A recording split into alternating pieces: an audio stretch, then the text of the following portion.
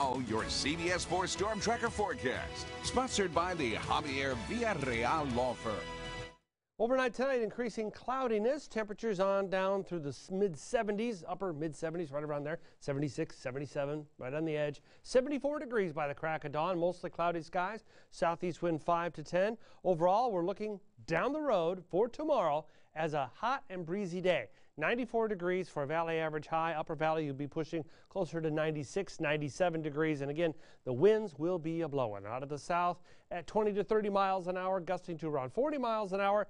If your garbage can is out there, it's going to be over. Tipped over, that is, with those wind gusts. If it's empty, it'll go over. You can see the agricultural fires in Mexico and Central America will continue to provide smoke, which generates the haze around the valley so often this time of year.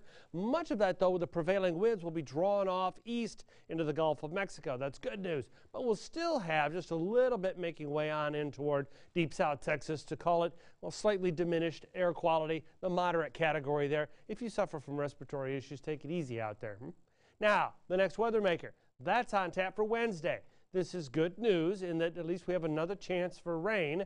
No guarantees. Let's not get crazy here. All right, I'm going to take Wednesday morning into Wednesday midday, and we've got a 30% chance for rain and rumbles. And I'm being a little aggressive with this. I kind of like the way this is shaping up in terms of just a slight chance for rain and thunderstorms. This is the tail of a bigger beast. So the tail will come on down here throughout the afternoon on Wednesday. Deliver that chance for rain and a few thunderstorms, potentially.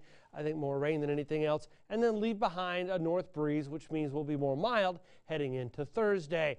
Yeah, that chance for rain, while it looks impressive with this graph, remains at 10, 30, 20% from about 9 a.m. through noon and 3 o'clock in the afternoon. Noon to 3 o'clock about the best time, and then by 6 o'clock it's pretty much a done deal. The chance for strong storms, that's all north of us. We're in the just general thunderstorm category here. Storm Prediction Center calling for the chance for severe weather from, say, Kingsville on northeast through southeast Texas on in toward Louisiana. That's the focus for severe weather. For us, it's just, was that a rumble of thunder I heard? That might be about all you get out of this deal, if anything.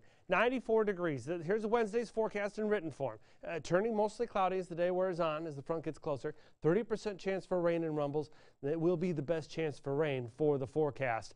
By the weekend, we're looking at temperatures in the low to mid 90s. It'll be hot and breezy both days. Some folks call this comfortable, so there you go. I stuck that word in there for you. Winds gusting to around 30, 35 miles an hour. That's why we're going to call it gusty. And with the continued gusts over a couple of days, I think our wildfire condition risk will be up to the moderate category. Again, the biggest issues here will be dry grasses that are out there and the strong winds gusting out of the south, southeast. You don't have to avoid outdoor burning, but you might be careful. All right, 7-day forecast runs you through the only chance, the one shot here on Wednesday. And then as we head toward the weekend, we're back in warming up again, and we're looking at breezy to go along with it. That's a look at your Storm Tracker forecast.